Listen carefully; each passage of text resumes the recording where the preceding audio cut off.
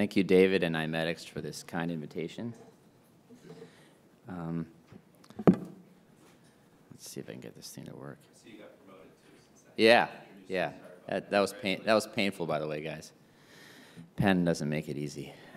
Not as bad as Chafitz's plays Harvard, but it's still bad. So, given that our ability to predict response to individual agents is still quite limited, I decided to break this topic up into the 3 questions that were sort of interposed within it. What factors influence choice of first therapy? How can we be smarter? And how can we predict response? By the way, I've been drinking some smart water, which comes from New York, and it actually doesn't make you any smarter, just so you guys know. That's New York for you. Nothing about New York makes anyone smarter. So what factors influence choice of first therapy? So there are a number of things that I think about with my patients every day. So the disease severity, the devil you know, safety, efficacy, data gaps, and associated conditions. So first and foremost, disease severity really determines what categorization of medication people are going to get, i.e. immune suppressive versus non-immune suppressive. So, and that's often the biggest mental hurdle for both docs and patients to overcome.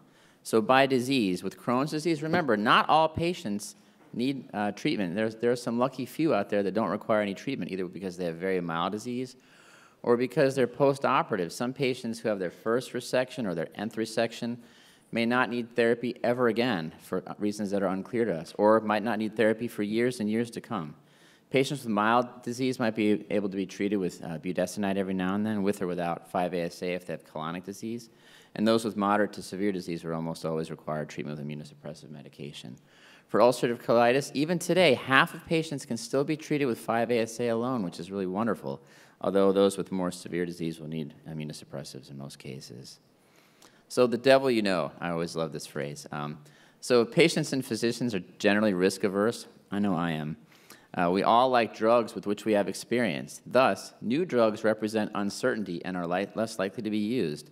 And every now and then, there's really good reasons for this, because sometimes really terrible and unexpected things happen with drugs that we don't have much experience with, like PML with natalizumab, or hepatosplenic T-cell lymphoma with combination therapy. Even with thiopurines, it probably took us a few decades to truly realize all the risks of these medications in detail. So you're always more comfortable, both from a safety standpoint, but also from an efficacy standpoint, with drugs that you have a lot of experience with. When we think about safety, there's not a lot of comparative safety data for the biologics, and I'll be focusing a lot of this talk today on biologic therapy. But we do have a lot of safety data in IBD on biologics is on infection. So in the TREAT registry, we learned that infliximab use was associated with an increased risk of serious infection. A recent pooled analysis of vedolizumab randomized controlled trials in their open labels extension showed that vedolizumab had a lower risk of infection than placebo, and in fact, the confidence intervals, if you see here, didn't overlap, which means that this difference is highly significant, and there was numerically lower risk of upper and lower respiratory tract infections. From the SOLAR registry, which looked at safety of ustekinumab in psoriasis, they found that the use of ustekinumab was associated with lower risk of overall infections than infliximab or adalimumab. And in fact, the confidence intervals there also did not overlap, so this is highly significant, with a numerically lower risk of pneumonia. So these drugs overall are very safe, and we shouldn't be afraid to use them. Now, how about comparative effectiveness? Well, unfortunately, there's no randomized or good prospective observational comparative effectiveness data for different classes of biologics. From the randomized trials, we do know that anti-TNF therapy, vedolizumab, ustekinumab, and tofacitinib all seem to have reasonable efficacy for the indications tested. In fact, the only randomized comparative effectiveness data we do have in Crohn's disease is the SONIC trial, which we're all very familiar with, in which combination therapy was associated with better response rates than either monotherapy with infliximab or azathioprine, and infliximab had better response rates than azathioprine. Similarly, in UC, in a study that was shorter and terminated early, the UC Success study, they found similar observations with combination therapy and infliximab versus azathioprine monotherapy. So say you choose to use a certain TNF, that you want to use anti-TNF therapy for someone. Well, how do you choose between the drugs? Well, unfortunately, again, there's no randomized or good prospective observational comparative effectiveness data for the various agents we have. So This is a study we did a few years ago with Jim Lewis and myself and a few other colleagues from the University of Alabama, Birmingham, where we looked at comparing users of infliximab to adalimumab in Crohn's disease, and we found that the rates of persistence on drug without the need for steroids or surgery at weeks 26 or 52 were similar, as were the rates of hospitalization, as were the rates of surgery, although in patients less than 65, infliximab use was associated with a lower risk of surgery. How about for ulcerative colitis? Again, no randomized or good prospective observational data to compare the different agents. But what I find most compelling actually is to look at the clinical trial data themselves here, as these studies were designed similarly for these 3 drugs. And I tried, although it's never epidemiologically valid to compare across trials, what I try to do here is to level the playing field as much as possible by looking at only anti-TNF naive patients at standard dosing of drugs. And I looked at delta versus placebo, so the difference from placebo as opposed to the absolute response rates, to try to account for differences in patient population. And what you can see that induction, this is an induction slide right here presented, the IV weight-based drug seems to outperform the 2 sub-Q non-weight-based drugs for induction and similarly for maintenance. Now how about data gaps? So fistulizing disease, only infliximab has randomized controlled trial data, 2 trials actually, with fistula as a primary endpoint. There's some data for other anti-TNF drugs and limited data for vedolizumab or ustekinumab. How about severe hospitalized UC? Well, we have good data for infliximab and cyclosporin. Also, we have a little bit of data for accelerated dosing of infliximab in this setting with fecal loss and things like that that lead to that kind of thing. But it hasn't been really studied for other anti-TNF therapy or vedolizumab or tofacitinib. And finally, when we're thinking about choosing a first therapy, associated conditions matter because IBD is not just a gut disease. People have immune dysfunction, and that translates to other areas of their body. So for those patients that have a predominant arthritic or RA component, I would consider using anti-TNF in those patients, or potentially tofacitinib once it gets FDA approved, with or without methotrexate as co-therapy. For ankylosing spondylitis, our rheumatology colleagues tell us that there's really nothing like anti-TNF therapy for the treatment of this condition. And for those who have a predominant psoriasis component, I would consider using ustekinumab or anti-TNF therapy first line, and potentially co-therapy with methotrexate as well. So let's move to the second question, how can we be smarter? Well, 4 ideas immediately pop to mind. One is treat active IBD. Second is early combined immunosuppressive therapy. Third is treat to target. And finally, my favorite of all, and Adam's favorite, therapeutic drug monitoring. So treat active IBD. While this sounds relatively obvious and perhaps even silly to discuss, I just want to point out that it really isn't. So SONIC is probably our best trial in Crohn's disease to date still. It's our mothership. And in SONIC, 20% of patients did not have active mucosal disease. Another 20% had unknown mucosal disease, either because their endoscopy was not done or their video was inconclusive. And as a result, not surprisingly, if you just look at patients who have some kind of objective evidence of active disease, whether endoscopic lesions or elevated CRP, see the response rates increase and the differences for both combo and infliximab monotherapy versus azathioprine increase. The Afif paper, which is often quoted for reactive therapeutic drug monitoring, sort of the Bill Sanborn experience of how he does drug levels, 62% of patients with loss of response, quote unquote, to infliximab, despite therapeutic infliximab levels, had no evidence of active disease on endoscopy or radiology. And why might that be? Well, remember that a lot of other diseases can mimic the symptoms of IBD, including infection, and especially our friends C. diff and CMV, bile salt diarrhea, small intestinal bacterial overgrowth, and irritable bowel syndrome. So it turns out immunosuppressive therapies, it doesn't really work very well in these other conditions. So the second way we can be smarter is to use early combined immunosuppressive therapy. This is the landmark top-down versus step-up study published almost 10 years ago now in Lancet, in which they showed superior outcomes at both 1 year and 2 years with the use of early combined therapy.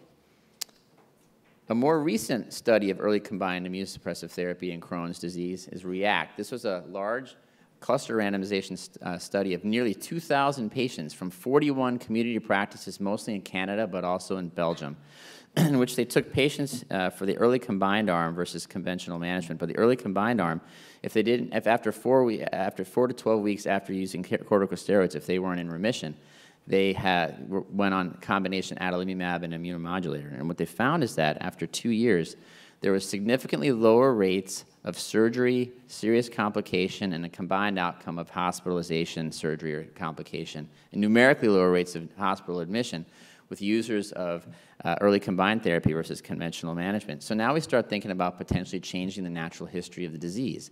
And why would we want to do that? Well, let's remind ourselves what is the natural history of Crohn's disease. This is maybe one of the most important slides, I think, in the last 15 years in inflammatory bowel disease, and it was published in the IBD journal.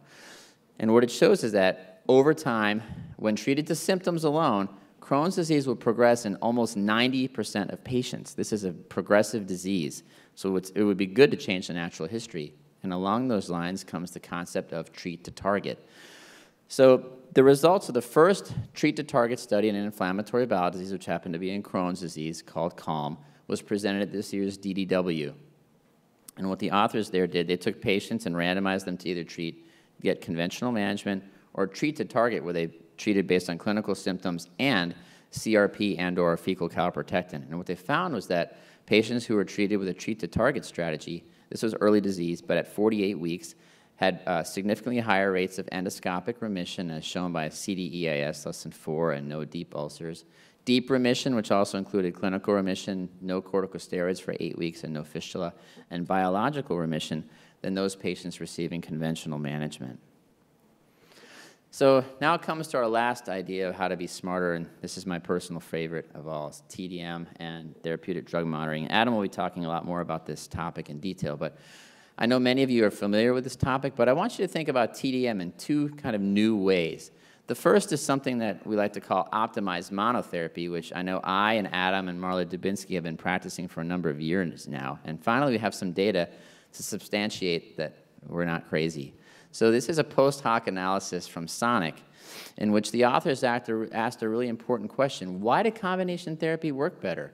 Was it an independent effect of azathioprine, or was it azathioprine's PK, pharmacokinetic effect, on infliximab? So what they did was they took, at week 30, infliximab trough concentration quartiles and looked at how patients did, irrespective of treatment group.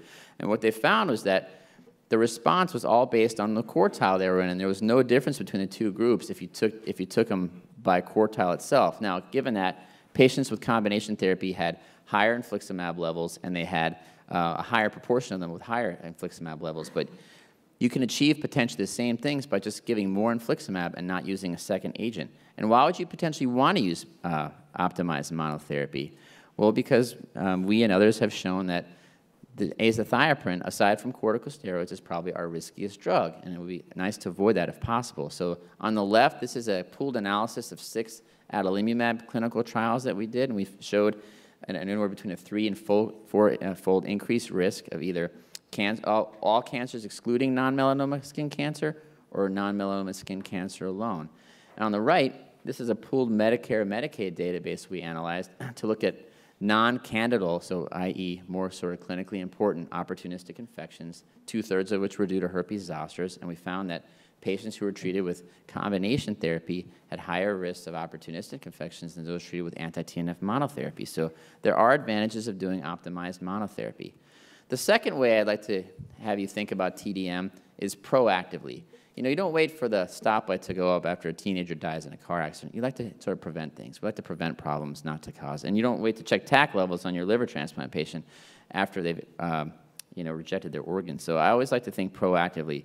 And I know Taxit has been sort of billed as a negative study, but it's really not. Remember, in Taxit, all patients, and so Adam will probably show you these slides in detail, but all patients were optimized initially, so everyone got TDM up front. And by doing that, significantly more patients with Crohn's disease achieved clinical remission, so it wasn't a negative study. Only after that were then patients randomized to continue TDM or no TDM, and then only followed up to a year, which isn't long enough to really see a difference, and then there was no difference statistically between the groups. Adam and I pooled our data from our 2 centers. In a large population, we had 264 patients treated either reactively, about half of them, or proactively, the other half. And what we found was that, because a lot of people, and there's some guidelines saying that maybe if you do TDM, you should do it reactively, but we don't believe that's the best scenario. So what we found out was that substantially and highly significantly more patients who are treated reactively have less treatment failure, IBD-related hospitalization or surgery, and antibody formation to infliximab, and this is in press right now in CGH. So my own belief is that if you think the drug levels are useful, you should just check them proactively.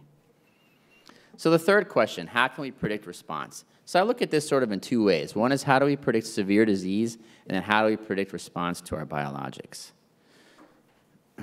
So these are many clinical factors that you're very familiar with in Crohn's disease, which have been associated with severe disease progression. Young age, perianal disease, penetrating disease, upper GI, terminal ileocolonic location, presence of severe endoscopic lesions, smoking, and need for initial treatment with corticosteroids. Well, genetics are also potentially useful. So having one NOD2 mutation increases patients' risk of stricturing, fistulizing, overall complicated disease, or need for surgery. And if you have 2 or more mutations, this is a meta-analysis of 49 studies led by Peter Higgins and his group in the University of Michigan. It was 98% or more specific for a complicated disease, so these are probably patients that should be treated more aggressively. Marla Dubinsky and the Cedars-Sinai group with Steph Targan have taught us that using serologies can also be helpful to predict disease progression. So they looked at in Crohn's disease, ASCA, OMP-C, and CBER1. And the presence of any of these was associated with a higher risk of internal penetrating, stricturing, or surgical disease. And actually having a higher number of antibodies and having a higher titer of antibodies in the bottom right, the quartile sum score, was also predictive of more aggressive disease down the line. So kind of putting it all together, this is a recent web-based tool developed by Corey Siegel and Marla Dubinsky and Mark Silverberg from Mount Sinai in Toronto, in which they took a number of these clinical and serologic and genetic factors and put it together in a predictive model that gives patients a graphical representation over 3 years of what their risk of developing a complication is going to look like. It isn't always linear. It can be sort of more of a geometric kind of curve, and it's very useful for patients, and it has about a 70% predictive ability. So this is sort of a nice tool for patients. So how about predicting response for biologics? So for me, most importantly, it's been shown that for anti-TNF therapy, vedolizumab, and ustekinumab, higher inflammatory burden and lower serum albumin lead to higher clearance of drug and therefore lower response. So these drugs, thus, are likely underdosed for some patients, especially during active disease and especially during induction, which then creates an opportunity for dose optimization, which is the basis of a study that I helped design called Interpret, where we're taking patients with ulcerative colitis treated with vedolizumab, and those who are non-responders at week 6 with a high clearance at week 5 will have the chance to be randomized to receive much higher dose intensification of their drug. So I'm really looking forward to that. It started enrolling a few months ago. So now let's talk about predicting response to individual biologic drugs. And unfortunately, for anti-TNF therapy, we don't have really good predictive tools available.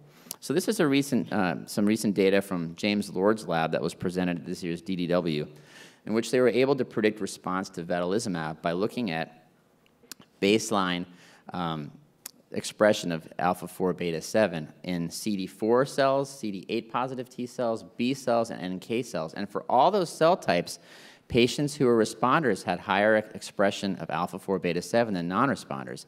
And then not surprisingly, if they looked after treatment, there was a higher alpha-4 beta-7 receptor saturation, i.e. less free alpha-4 beta-7 in those cell lines among responders and non-responders. So that's sort of really cool, I think.